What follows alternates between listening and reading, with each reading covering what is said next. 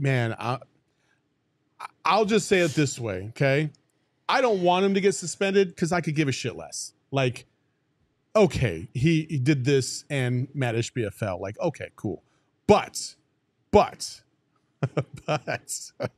it wouldn't surprise me if he did either. I don't think he will. By the letter of the law. Technically, yes. And Lord knows if there's a franchise that understands the letter of the law, it would be the Suns. Yeah. Like, if this was the inbounds line, our guys did this and got suspended for a game. Like a game. Yeah. So I am not going to shed any tears if the league says, you know what? You can't touch an owner. Rules are rules. It's not even an owner. It's just anybody in that building. Fan or other. It just so happened to be that it was Mat Ishbia, the Phoenix Suns and Mercury owner. Yeah. But if it had been anybody else in that same position, it would still be the same type of law, quote unquote, that you would have to follow. Yeah. So, I mean, that fan that came up from like a few rows back that put his hands on Jokic, he got tossed. Brendan Clean of Locked On Suns was saying that Isaiah Thomas, who was sitting right next to Mat Ishbia, and you can see in the video, he didn't push him per se, in my opinion, but he put his hands on Jokic near his like hips. It could have just been like to keep him maybe from falling on him. I don't know. But Brendan Clean said that Isaiah Thomas also left. I don't know. I didn't really see him after that, so I'm not sure if he did or not.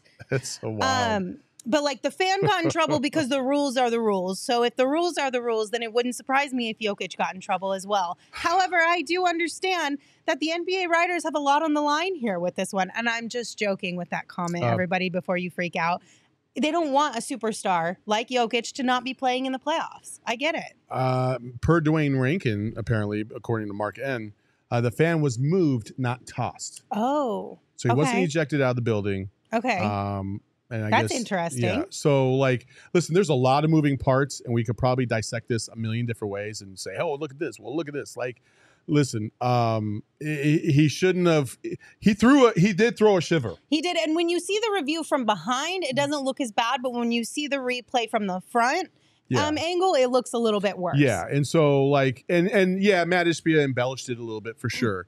But still, like, you could get suspended. You are now leaving yourself open to the NBA possibly having to get in. I don't want to see him get suspended because, again, I was so sick and tired of, oh, well, if we had Jamal Murray and if they don't have Jokic, then I mean, what do you do? You know, like they're gonna use that as the reason why we beat them in this series, even though Jokic had full control over his own body. Like, okay, I understand Mat Ishbia has the ball, but did you have to come all the way over there when your guy was already on the ground over there and like things were like a little? I mean, listen, if the roles were reversed, I would be pissed too. Like if we're talking about Denver's owner and like KD, I would be pissed too. Right? If the roles were reversed, because the whole purpose of him running over there, he was trying to inbound faster. I get it. And you know, Mat Ishbia played college ball. He knew what he was doing. Yeah, but I'm not going to even pretend here and act like Ishbia is totally innocent in this situation. No, he's not. I ain't mad at him for it. I would have done the exact same thing had I been in that chair. But Jokic has vibes.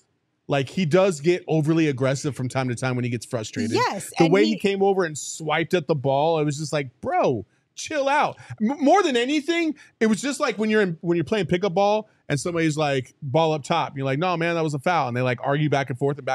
And somebody tries to go over there and just yank the ball out. And the other guy's just like, no. It's like a natural reaction to just, no. Like, and that's what I think Mat is. He didn't even see Jokic coming, and he was like involved in this. And then Jokic came to get the ball, and he was like, no, man. Like, then it all went crazy. Like, that was the most savage thing ever. I loved every bit of it. I mean, I did too. Man. I'm not going to lie. I understand why Denver fans are upset about it. I do. But I still find it absolutely hilarious. Like, it makes me laugh so hard. And not just because the fact that it happened and I'm just like mind blown that happened. Like, Nikola Jokic and Mat Ishbia getting into a kerfuffle on the sidelines. Not a single person, even the NBA writers didn't have that one on their bingo card. Yeah. And we got some gems on social media because of this thing that happened. Emma, pull up the first one. Let's see what we got here. Okay, so Varlock intern Lily said, when Ishbia said he wanted to be an active owner, I didn't think he meant this. Ishbia got real active in there tonight. He knew game 4 was a must win, and he said, I'm going to do whatever I need to do to get this W. So says Jay, friend of the program, said, Mat Ishbia is already a legend. Amazing. Fantastic stuff. Justin Pugh got in on the action, said, hey, at Mat Ishbia, I'm in the arena and ready to protect and serve. Just let me know. I do this for a living. At Suns, just let me know. He was willing to put it all on the line. Yeah. He's got your back, Ishbia, that's for sure. Crazy. Jeremy Thomas said, Ishbia with the WWE flop. Yeah. Laughing face emoji. Okay, I will say, Mat Ishbia sold that. Yeah, he did. Like, Jokic definitely pushed him. He gave him a forearm, but Ishbia sold the hell out of it. He sold it like a walk-on. That's what he was at Michigan State. He knows what he's doing. He knows what he's doing. Hey, it doesn't completely leave your body when you stop playing basketball, how to take a charge and how to flop right. My goodness gracious. Oh, fantastic. And then one of my favorite ones that I didn't send you, Emma, to put in because I saw it too late came from Sarah Cazell. And she said, Mat Ishbia's money moves. Buy the team, sell the contact. And I was like, all right. Yep. I'm only ever taking my financial advice from Sarah Cazell via Mat Ishbia via Sarah Cazell these days. That's just what it is. That's what it's got to be. I don't know if he was more Dylan Brooks or more CP3. I can't really tell, but I'm happy with the outcome. I'm happy with the outcome as well. I also saw that, okay, because I know there's a lot of conversation in the chat about should he or shouldn't he get suspended. A lot of people were bringing up if Jokic was Dylan Brooks, would the reaction be different? If Dylan Brooks was the one who shoved an NBA owner, would the reaction be different? Yes. And is that fair? Because of, well, yeah, it is a little bit because of their track record.